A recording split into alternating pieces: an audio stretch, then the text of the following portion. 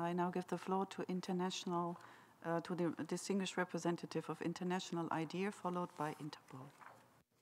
Excellencies, International IDEA is an intergovernmental organization with 34 member states dedicated to advance democracy. In recent years, we have built a significant body of knowledge on risk management, resilience building, and crisis management in the field of democracy assistance, which provide relevant inputs into this thematic discussion on the Summit of the Future. We would like to thank our member states, co-facilitators, Namibia and Germany, for the opportunity to provide inputs to this consultative process. Based on our analysis, we would like to bring a few reflections to this discussion on the ways in which the international community can better respond to crises that have a multidimensional impact on societies. Lessons from recent global shocks show us that democratic processes and institutions are not immune to them.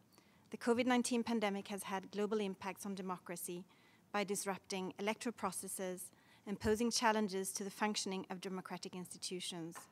Yet crises are also points when openness to innovation and learning have reached new heights. We have never before experienced the thirst for knowledge we saw during the COVID-19 pandemic. Comparative experiences harvested by us helped election authorities develop arrangements for increased operational effectiveness and enhanced participation, thereby improving trust in electoral processes. In most cases, this also created the momentum for moving forward with long overdue reforms. The resources IDEA created on lessons from COVID-19 and elections, as well as the Democracy and Human Rights Tracker, provide valuable tools for practitioners. The most important lesson we can share with this body is about process, allowing for inclusiveness, participation, and transparency during crisis decision-making processes is sometimes even more important than the substance of decisions made. From this perspective, the UN should play a critical role in tackling global crises by including as many voices as possible in negotiation processes and ensuring that there is openness to learning. The knowledge accrued should not stay there, though. There should be a deliberate effort to pass it on to the global public and, in particular, marginalized groups.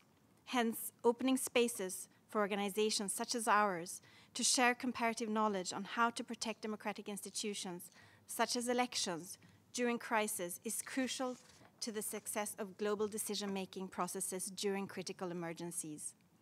Electoral processes and institutions should be recognized as critical infrastructure in democratic societies. Such recognition ensures that democratic institutions are protected during crisis. This is our key message. International IDEA considers democratic institutions in general and electoral processes in particular as vital infrastructure whose functioning is deeply affected by global shocks. They are as vital as any utility or public service. They deliver essential public goods and services that allow societies to function during crisis and recover from them. Therefore, we recommend that such infrastructures are explicitly protected by international norms and practices to deal with global shocks. Thank you. Thank you, and I now give the floor